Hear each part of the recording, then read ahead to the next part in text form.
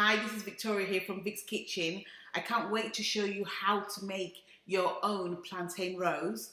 Please send everything that you make following this video to Vic's Kitchen Ltd on Instagram. Can't wait to see what you come up with. Have a great time. Bye. You want to be frying the sliced plantains in coconut oil. You want to toss and turn until the plantains are nice and golden. Once the plantains have cooled down, you want to line the plantains next to each other, and then you want to start curling them from the smallest finger first.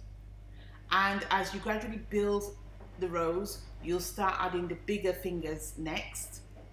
What I tend to do is that once I've built the rose, gradually just keep on adding the fingers, and you can make them as big as you want.